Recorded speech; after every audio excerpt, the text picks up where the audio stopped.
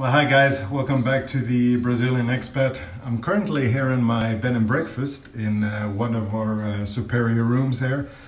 Unfortunately, we had some problems with one of the showers, and I'm actually going to be doing some maintenance. And while I do this maintenance, I thought I'd show you something really interesting, something I think is quite unique to Brazil.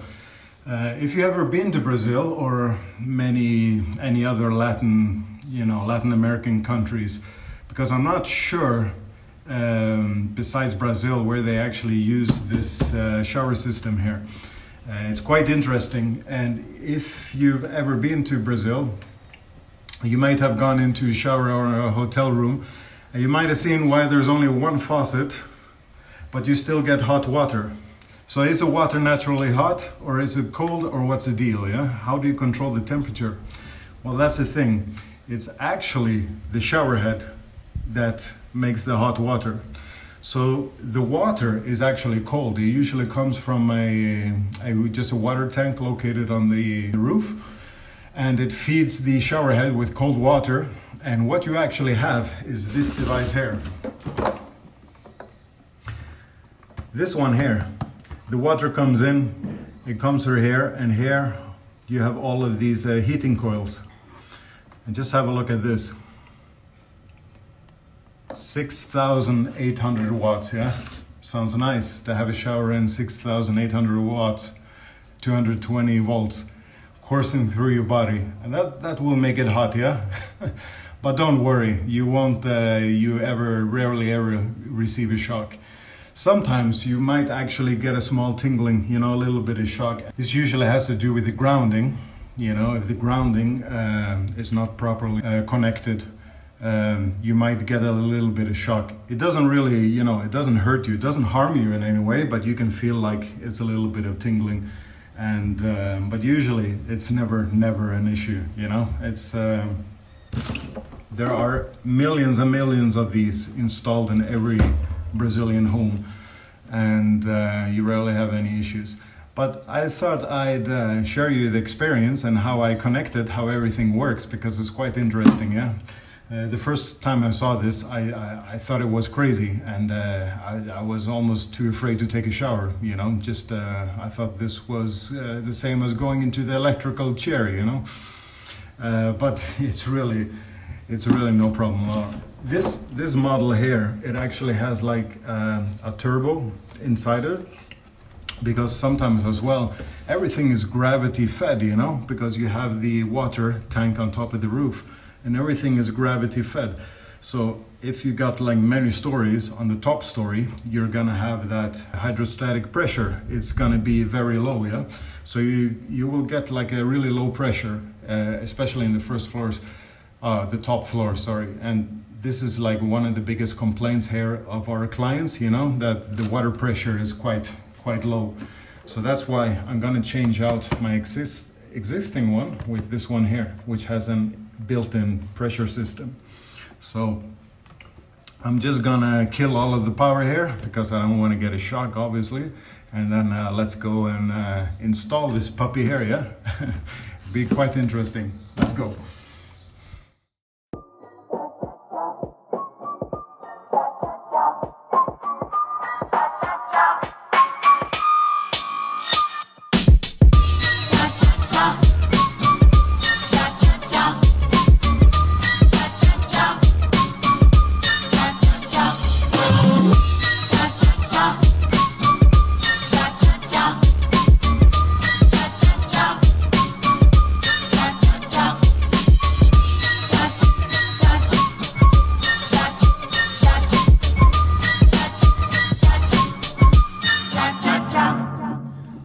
So let's just open this up inside and see how it looks here.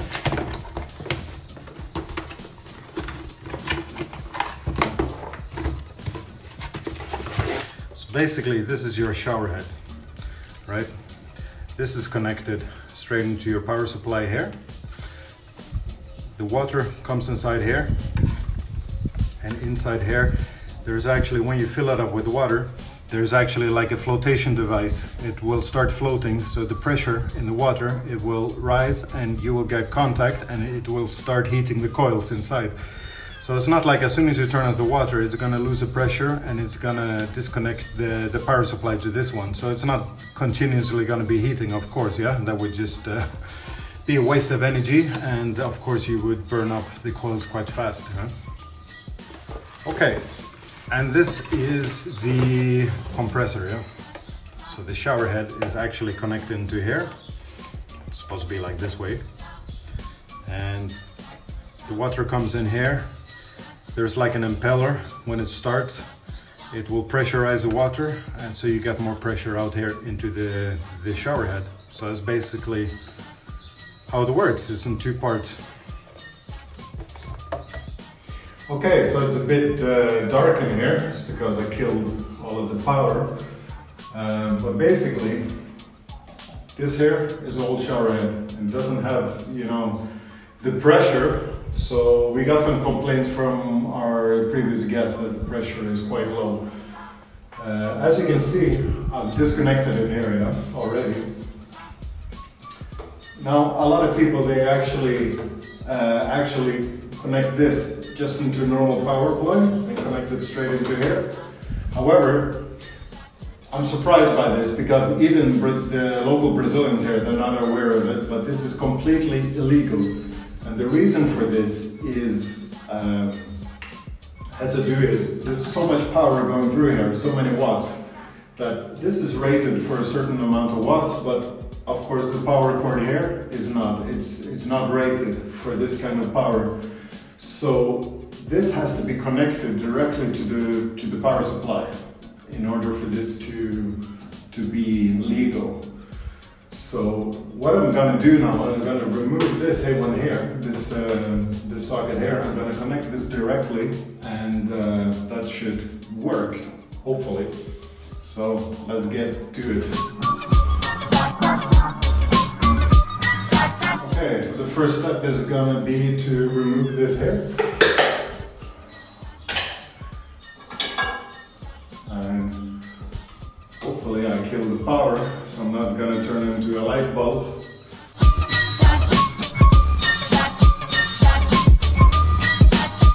Okay, that's interesting. The thing is, electricians here in Brazil, everybody calls himself an electrician, and this guy here, he didn't leave a lot of room, you know, to work with, but I think we're still gonna make it.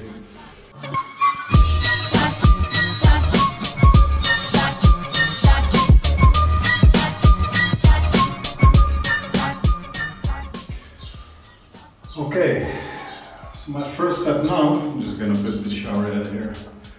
Like, this is the compressor, yeah? That gives us a little bit extra pressure, water pressure. This will just screw in just like this.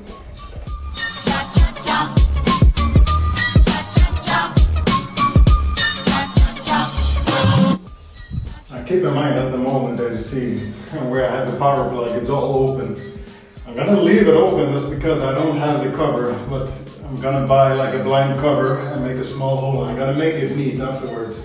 I just want to connect everything, see if everything works correctly, and then in the future I'm going to cover that. But at the moment, you know, just to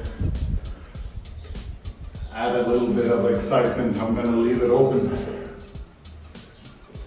That's tight, I think. I used a lot of this, I don't know what you call it, this white thread tape. I don't know what you call it in the US. It's like thread tape, or you know, maybe you can help me out. Anyways, it's what you put on the threads just to make it like really watertight. I use quite a lot actually, so it's nice and tight. Okay, now it's a shower head. Shower head screws straight into here. Okay, so the shower head's in place, the compressor. Now you see these are the power connectors here. And there is a big warning on this green one. That's your ground.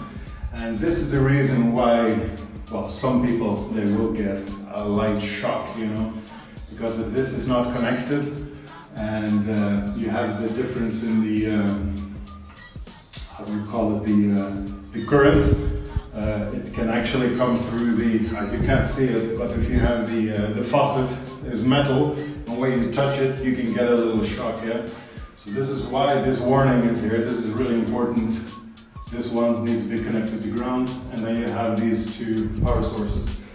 Now you have two small wires here as well, which is really interesting. Now this is for the compressor, and I was really wondering, because this was actually hidden inside this one here when I bought it new, so I really had to figure out. I thought this was all connected, and then I had to think, and then luckily I found it out.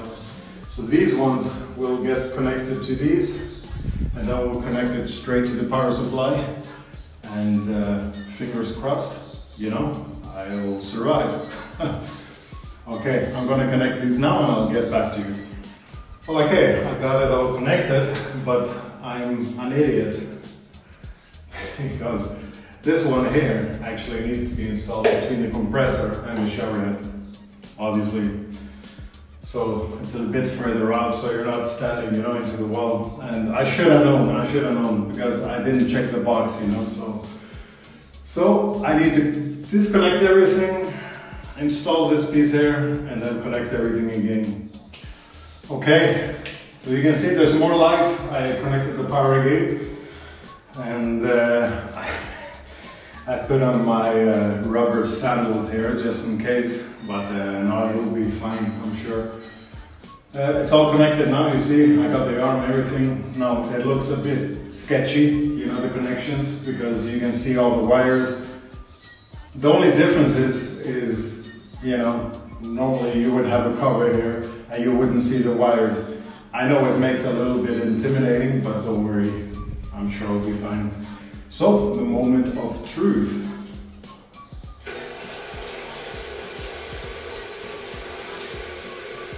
Well, there's hot water, it's hot. And you got good pressure.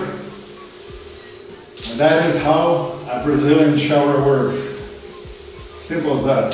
Hot water, oh, it's hot, it's good. And we got pressure. That's it. Hopefully, I won't get any more complaints about the clients. So I hope you found this video interesting. And just another tip as well, if you do move to Brazil, or you know, you're gonna construct a house, whatever, you know, consider getting copper pipes instead. These are all PVC pipes. You know, this whole bed and breakfast, this whole building is actually just with the PVC pipes. If you get the copper pipes, and you can get a solar heating system instead, which actually is just the sun, which heats like a boiler. And I think this one here contributes to almost 50% of our monthly electrical bill, for sure. It draws a lot of power. So, unfortunately, when I built this bed and breakfast, you know, from scratch, I didn't know better, you know, I didn't know the alternatives. And the solar power, the technology there, it came a little bit late as well. So this was like the total standard of how all, you know, everything is built here in Brazil. If I'd known at the time, I would have made everything ready, have, you know, cold, hot water and solar powered, but it is what it is. If I was to change everything now, I would have to break up all the walls, you know, it would be just a huge, huge expense, a huge project. I would have to shut down the, you know, my bed and breakfast for, you know, maybe a couple of months just to redo everything, and I'm not going to do that. You know, I can't really afford that right as of now. You know, maybe in the future I'll do it, but as of now, this puppy is going to stay with us. And anyways, I hope you enjoyed this video, guys. Stay safe, take care, and I'll see you next time on the Brazilian Expat.